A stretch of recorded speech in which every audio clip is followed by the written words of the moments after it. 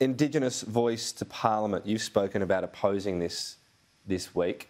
We don't know some of the detail. Some of it's been fleshed out by Labor. Why are you already opposed? I'm opposed to it on principle. I mean, we're one race. At the end of the day, whatever, I'm more interested in closing the gap, as I am for all Australians. I don't know why, if we need to improve the way services are delivered to Outback Australia or whatever community, I do not know why you need that in the Constitution. So I think it's just a divisive measure. I'm totally against it. And as for the detail, well, we know that they can change the detail after, it comes in. I mean, you can say this will be the detail, but what's to stop the detail not changing 3 or 4 years down the track? Well, a couple of things, I guess. That first of all, on closing the gap, the people that are advocates for this say this is the best way to do this because you will get a higher or more people listening to people who are at the front line of these problems, saying, try these things, try these policies, this is how you fix it. So couldn't it actually help close the gap?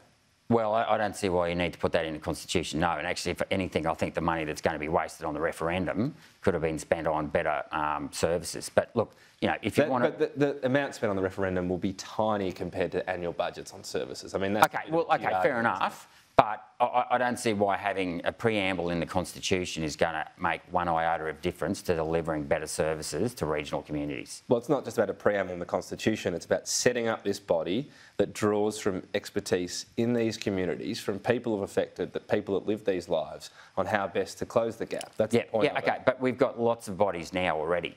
So the question is, why can't we make those bodies better rather than having another body, another layer on top of other layers? Look, I think I'll stand to be corrected on this. Is there 11 people of First Nations descent or Aboriginal descent? So, there's already a voice. I mean, we're all a voice. I mean, I'd like to think I represent all Queenslanders and Australians, regardless of their background. Look, I just think... The issue, I guess, has been in the past as well, when you do have various bodies with recommendations. There are Indigenous or First Nations members of Parliament.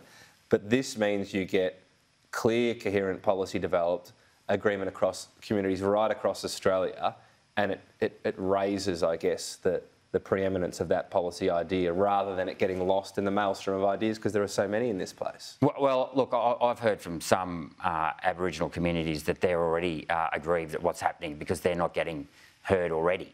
So the idea that this is going to represent all Aboriginal not every single. I mean, there are so many that you'll never get every single one.